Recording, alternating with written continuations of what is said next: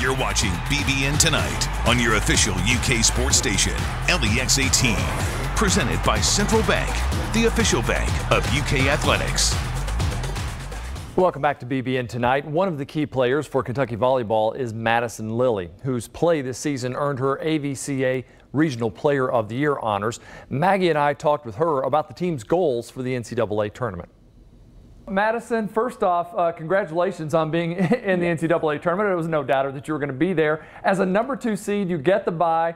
What does that mean to you to have a little extra time to get ready for that first opponent? And at the same time, you haven't played in a while. Yeah, it has been weird.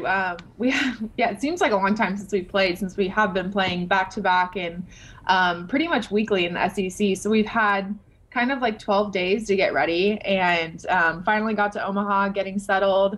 Everyone's unpacked, actually putting clothes in the drawers for the first time ever, I can finally say.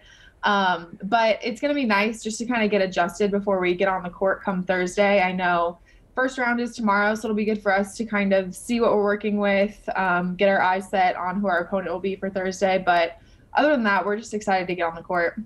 You mentioned that sort of 12-day span. I'm sure that felt like a long time to you after such a fast-paced season.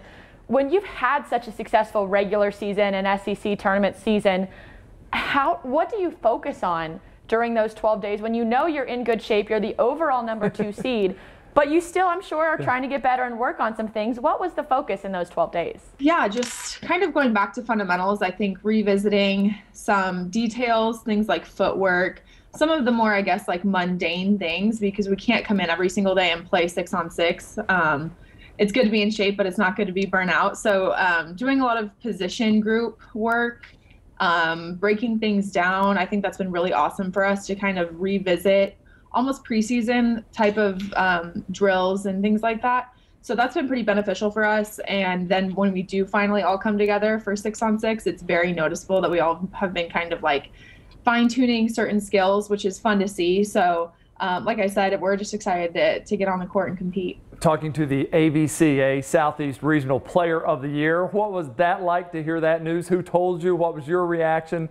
And just your thoughts on that. Yeah, I actually got a text from Anders, our assistant, and I was like a little caught off guard at first, and then I checked social media and saw the graphic and all of that, which I love the graphics that our social media team makes. They're the best. But it's really cool, and I think honors are great and all of that, and we talk about it as a team, but no one could be where we are without the power of 15. So whether that's Cam during setting individuals, she's pushing me every single day to be better.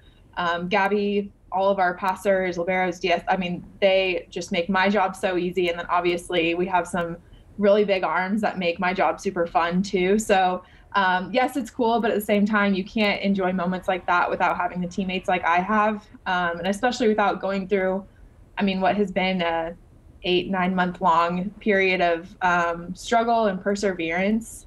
All of that alludes to things like this and today's like today. But like I said, it's really about the group. And I'm excited to be here in Omaha and compete with them on this final little leg. So you talked about the power of 15 there, but 5 of those Wildcats also made it on the AVCA list that we were just talking about, plus some recognition for head coach Craig Skinner, of course.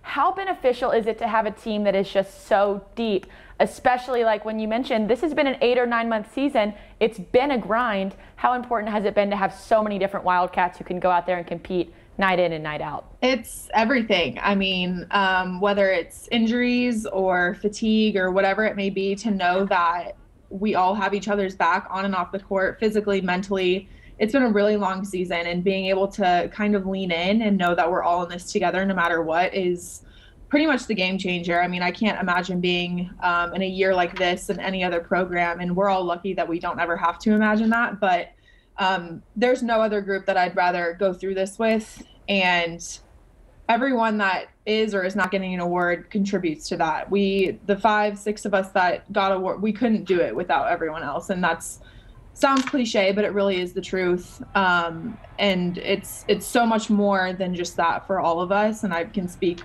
pretty proudly for everyone when it comes to that. It's a team effort. It really is. And like I said, that's what makes this so fun, because it's not about egos or individual awards or anything like that. That's not how we run at Kentucky volleyball, which is, I know, not the case at other programs. So we're really fortunate to not have that be the focal point, but rather just, like I said, the power of 15.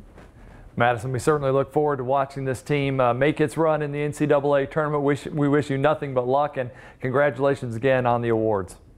Thank you, guys. Appreciate it.